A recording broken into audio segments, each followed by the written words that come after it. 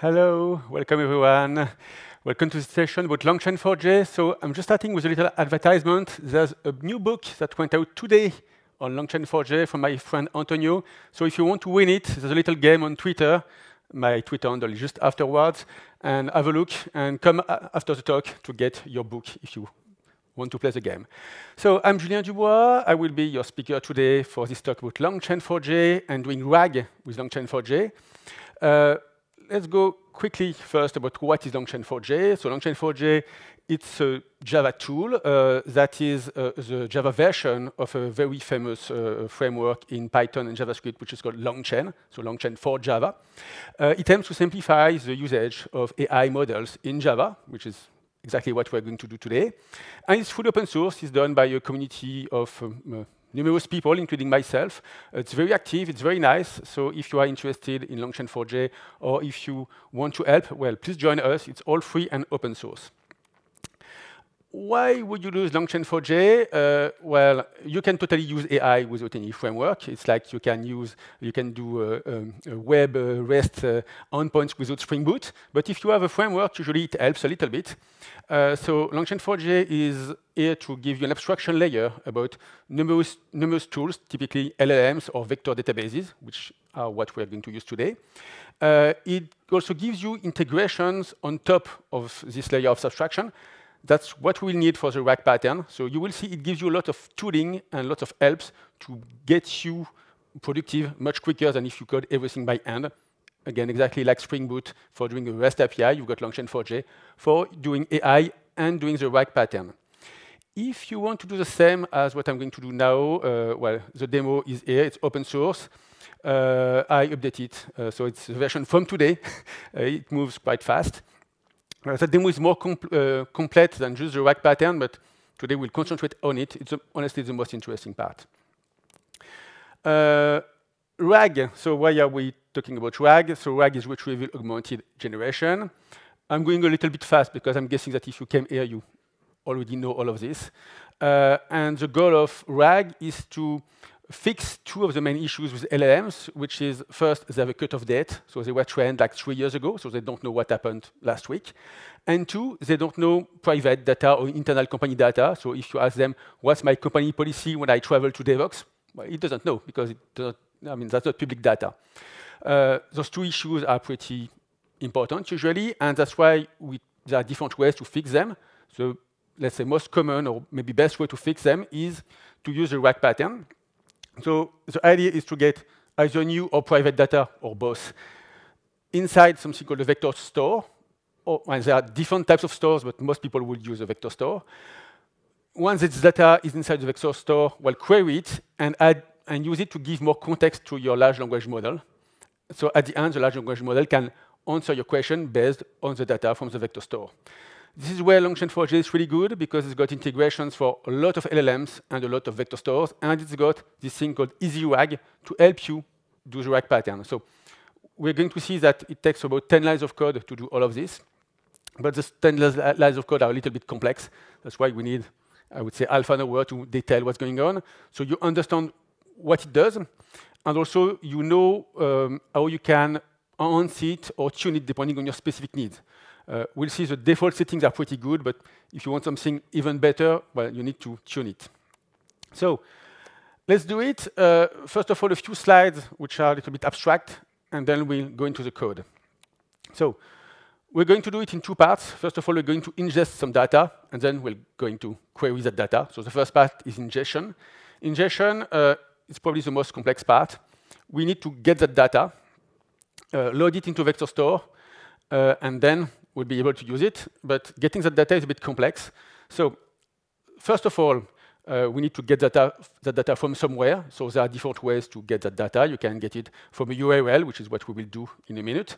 But you can get it from blob storage, from a GitHub repository. There are lots of loaders which are available in LangChain4J. Once you got that data, you usually need to transform it. It's probably not totally clean. Here we will get HTML data, so we don't want to have all the HTML tags in it. We want to clean it up a little bit. Then you need to split it. Splitting it is probably the difficult part, and maybe the most important part of what we are going to see. The idea is to split your data into segments. So segments can be big or small, depending on what you decide. It's better if the segments make sense. So if they are a paragraph or a sentence or a line. And LangChain4J provides you with all of this.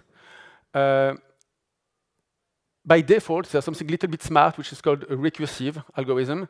And recursive will try to fit the text data that you asked, either into a paragraph, or if it's too big, into a line, or if it's too big, into a sentence. So it's going to try to have the best size, the best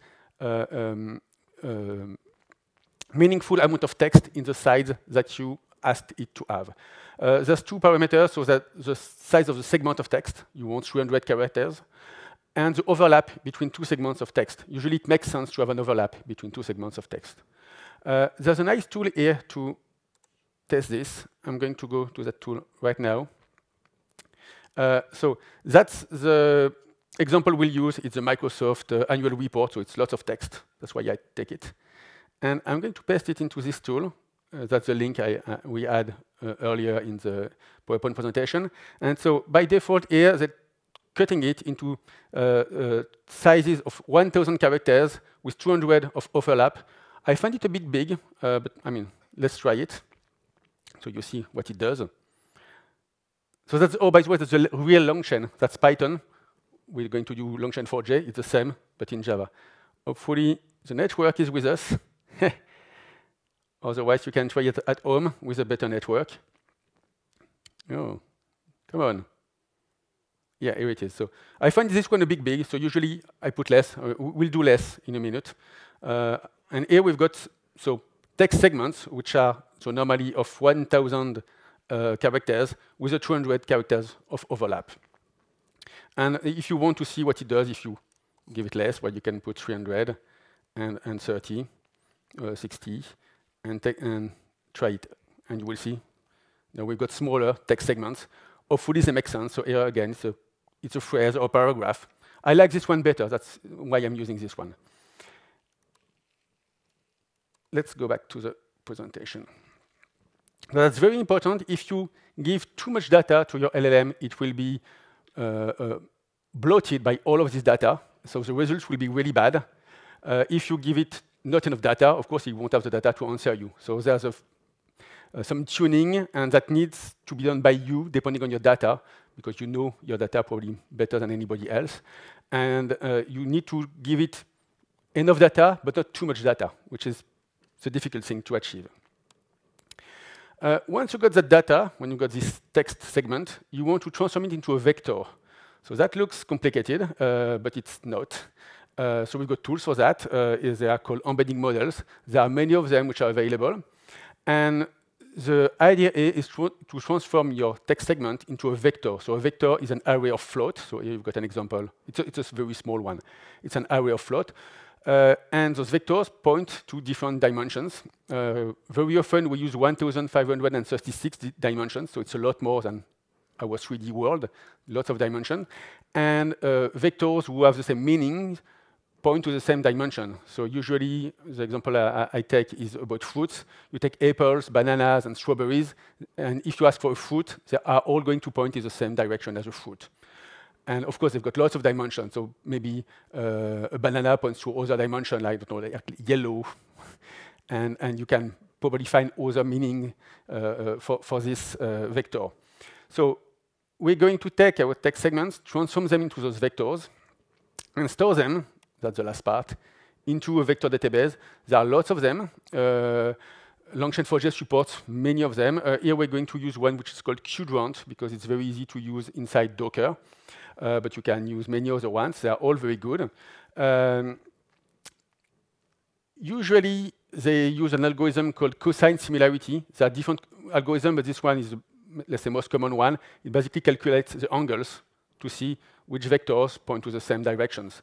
And the vector stores are here to very quickly find all the vectors that point into a given dimension. Usually, in the vector store, you don't only store the vectors, you also store some metadata. So you want first the text, because otherwise you will only have the vectors, you want the text to be stored. And you also usually store some references, like I got this text from this file. Because usually, when you use an LLM, you want to have some references. It tells you, OK, here is my answer because I saw it into that document. So you usually want to add more data than just the vectors. And oh, sorry, there are also more advanced vector stores, but it's beyond this presentation, that use other tools, typically Lucene, so using a full text search, to have better, to find better segments. Like here, we're going to try to find the 3 best segments. We hope the vector database will do a good job. But if you want something better, there are other ways to find them, and then to match the scorings and find the best documents for a given question. I just want to see there is more than just vectors. Here is a graphical representation of what we just did. So we take the document on the left. We split it into segments. Those segments are then transformed into arrays of floats, into vectors. And both the segments of text and the vectors are stored together in an embedding store, so in a vector database. How is it done with EasyRag from LangChain4J? It's just here a few lines of code. So here we load a document, so again, which is a Microsoft report. I'm taking this one because it's a new one. I wanted something which is not already into my LLM. I wanted to show something which is a little bit private, but also which is very recent, so I know it is not biased by the training of my LLM. Once I got this data loaded, first of all, I'm cleaning it with the HTML to text document transformer. So I'm taking here a CSS class to take only the HTML I want. I'm transforming it into text, because that's what I'm interested in. I don't want all the HTML tags. Then I'm splitting it, so that's the recursive algorithm we talked about. So it's going to try to split them into paragraphs. If the paragraph is too big, into a line. If it's too big, into a sentence.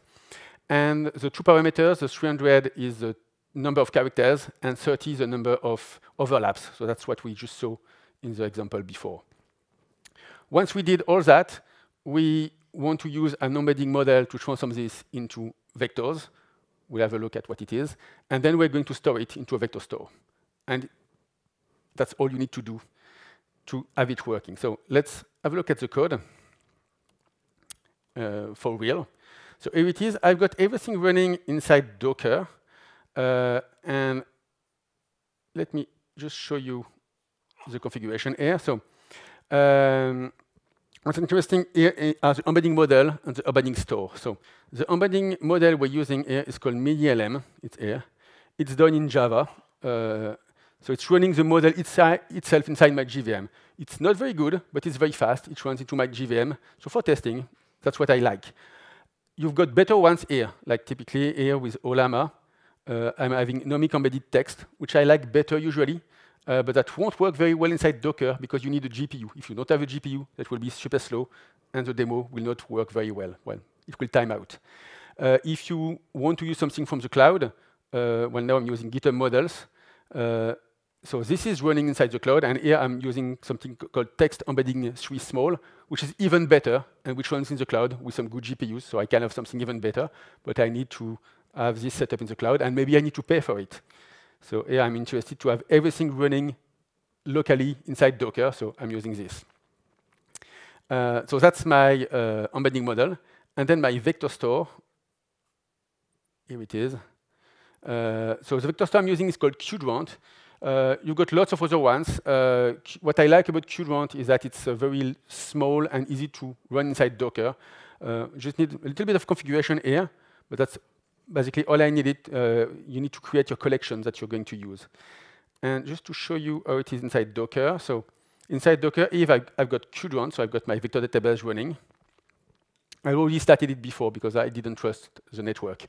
And Olama is a chat that, LLM that we'll use just afterwards. So, and well, let's run this to have a look at what's going on. So my demo, oh, sorry, I didn't start my server. Come on. So I started my server, and I'm going to ingest my data. So we've got lots of demos. If you want to have a look at my demo repository, we're using the 2 last ones. So data ingestion and then RAG. So here I'm going to ingest the data. It's already done. So the network is pretty good. So what it did is that it took the text from the Microsoft annual report. And yeah, here it is, starting to ingest one document. It split it into 1,563 text segments, sentences or paragraphs. We'll have a look. It transforms them into embeddings, and then it stores them into the embedding store. So let's have a look at the embedding store to better understand what happened. So the embedding store is here. So Q1 is here. I'm going to refresh this. And here we've got our index with 1,563 segments. And if we look at the segments, well, let's take one by random. This one, we've got indeed something a little bit small, so 300 characters probably. We've got the text, we've got the URL, we've got the vector here, which is so big array of floats. And you can have a look at finding similar vectors. So again, it's very good at finding similarities. So if I click here are all the vectors that point in the same direction as this one. Well, not more maybe. Yeah, this one indeed looks a little bit similar. We can trust he did some good calculation. So again, I took the document, I passed it, split it, transformed it into vectors, send it to my vector database, and I'm ready now for my second part. Let's just have a look at what we just discussed in terms of best practices. I cleaned up my text. Again, I removed the unnecessary characters.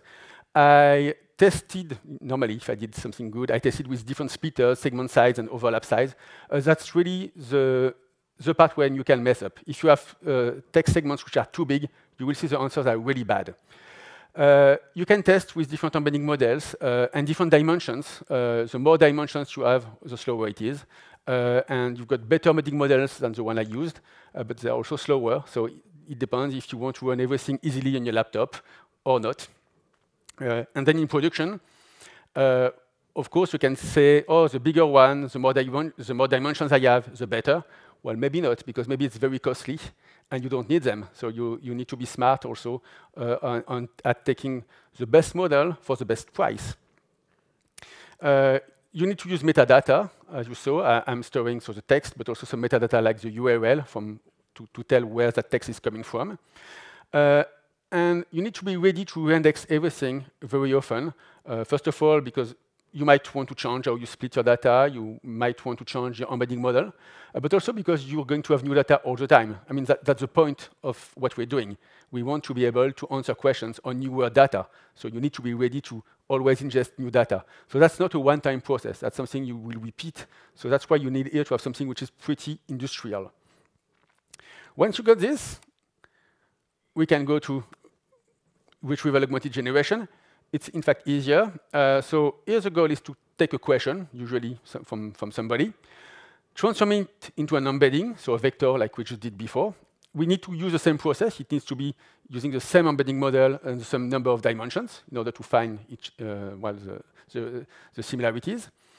And then we're going to ask the vector store, well, which vectors are related to the one we just sent you? And again, there are more advanced solutions to find the best vectors, but that's, I mean, the whole idea is here, trying to find the best text segments which are similar to the question you had. Once you got this, you're going to augment the user's question with those text segments. So you're going to take the user's question, add those text segments, so this context, and you're going to ask a large language model to answer you with an answer. You've got lots of large language models to use. So the officially best ones are GPT-4o and GPT-4o Mini from OpenAI, because that's the latest one from the most well-known company. They're pretty big. If you want something smaller, there's Phi 3.5 from Microsoft, which is pretty good and which runs on a lot of, like all the Copilot PCs, all of those. It's pretty good. If you have a GPU, it's wonderful. On a Mac, on a GPU, it works very well. And then maybe you want something even smaller. So here, again, I'm running everything inside Docker. I'm doing this for two reasons. First of all, I don't want to use my GPU for my demos and everything because, often I record myself. I also want to be able to run everything in my CI/CD pipelines, and I don't have a GPU over there. So I want to run everything inside Docker. And for this, I need something even smaller because, well, I don't have the enough power. I don't have a GPU to answer the questions. So here I put two very small ones. There's Llama 3.2, which is supposed to be super good, but I have never used it because it's forbidden to use it in Europe, so we cannot use it. So it's probably good, but I cannot test. The one I'm using is Tiny Llama, which is incredibly small, so very nice. You can see the answer is good enough, but it's honestly not very good, usually. In the different demos I have, you've got some reasoning demos. It's really bad at reasoning. It's really bad at numerous things. In fact, here, I would say I've got 30% chances that my demo will fail. It will answer something bad, so then I will reload. Well, if we have some time, we'll reload to make it fail on purpose. So it's usually good enough, but it's really not that good. Again, there's a lot of work here to find the best model depending on what you are ready to spend or what you need. So what we just said is that you take the user question and you add more context with it. So that's exactly what LangChain4J is doing. That's the prompt from LangChain4J that I copy-pasted. So it's taking the user question, it adds some text, answer using the following information, and then it adds your text segments. Again, if they are too big, or if you ask for too many segments, it will overload everything and you will have a very bad answer. So here, something good is to have small text segments and have, well, I'm putting 3 here. Usually, I don't take much more than this. You can improve that prompt, by the way, like every prompt, you can change it. I usually like to have a prompt where I say, please don't have a look at the data you were trained on. So don't use prior data.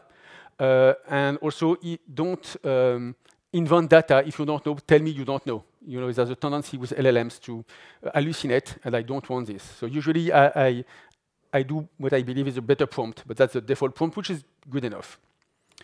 So graphically, what does it do? So you've got the query from the user on the left. You transform it into a vector with an embedding model. You query the vector store. You ask it, well, give me 3 segments which are related to that one, and put that into the prompt, so query and the relevant segments. And you send everything to the LLM that will answer you. In terms of code, here is what it does. So you've got a chat language model here. We're going to have a look at how it's configured. And then I'm retrieving my content. So using the embedding store we configured earlier, the embedding model we configured earlier, and 3 is the number of answers that I want. So I'm asking for 3 text segments. Again, if I ask for more, it's going to slow everything down, but most importantly, I will have some really bad results. So let's have a look at this code. So that's the question we do right here. And the new thing is that this time we use the chat language model. So in the demo, you've got different chat models. So here we're using Ollama. So Ollama is a tool it's a process that you can run on your laptop. It runs here inside Docker. And Ollama can run a number of models. So here, again, I'm using Tiny Llama. That's the one I talked about, which is very small and fast, but not very good. If you want a better one, here typically I've got Fee 3.5 from Microsoft. If you've got Ollama running on your laptop directly with a GPU, I would rather use that one because the results are better. If I want to run inside Docker, I would use that one because it's faster. It's a choice. And they are all running here inside Docker. You can see I did some tests before. I loaded everything here. I was in the train, so it had some time out, but it worked in the end. So you have it all running here. So let's have a look, and let's check the answer we got. I'm switching fast here to see the console, so we can see what's going on. So it already did everything. OK. Too fast. So it requested our large language model, Tiny Llama, with the question we had. So how many people are employed by Microsoft in the US? So that's a question from the user. And we tell it, answer that question with the following information. That's coming from LangChain4J. And those are my 3 text segments. Hopefully, they are good. And here is the answer we got from LangChain4J. Let's have a look at it graphically. And that answer is not very good. It looks good, but because I know the real answer. So as I told you, it's not always perfect. I think we'll have time to use the better one. And this one is wrong. Whoa, not lucky today. Hey, it's always wrong. Whoa. That's incredible because, so it's 120,000. Oh, this one is good. Oh, okay. So usually it's not as bad as this. It's a bit bad, but not as bad as this. I think we were pretty unlucky with Tiny Llama. The good thing here is that I have everything running inside Docker, and I can run it. Let me show you here. Oh. Sorry about that. Oh, it's because this is too big. I can, for example, I can use it for running tests here. So here I'm using test containers to run everything. Well, let me just go here. So test containers is using Docker Compose to start Qdront and Ollama inside Docker. So I can then use Spring MVC REST, the test part, to have a look if it's running correctly. So here I'm ingesting the data, and I'm waiting for the OK result. And here I'm doing the RAG part, and I'm looking for the 120,000 people employed by Microsoft in the US. So when I do that in my CI/CD platform, I know that everything runs correctly, which is pretty good. And usually it works. But again, it doesn't work all the time. Let me try it again. It's pretty bad. I don't know what happened, why it's so bad. Yeah, this one is good. Again, so the main thing that will make your data fail is how you feed it. So it's how you put vectors. And then the second thing is the LLM. So two things. First, I'm going to use a better LLM. Let's use the one from GitHub. So hang on, let me just change this. And we start. So I don't know if you know GitHub models, because it was released not that long ago. You just need a GitHub token to access them. And you've got lots of models here. And well, you've got some quota, free quota for all of them, so you can use lots of them. You've got OpenAI, of course. You've got Fish 3.5. You've got lots of them. And they're all now, I mean, they will very soon be inside LangChain4J in the next release. Everything was merged recently. And if I use that, normally, my result will be better. So now I'm using, oh, sorry, I didn't show you the code. Now I'm using GitHub models. I'm using this. So I'm using a GPT-4o mini. And GPT-4o mini is supposed to be better. So we'll have a look. Yeah, GPT-4o is much better. Like this time we have a clear answer, and it didn't mess up.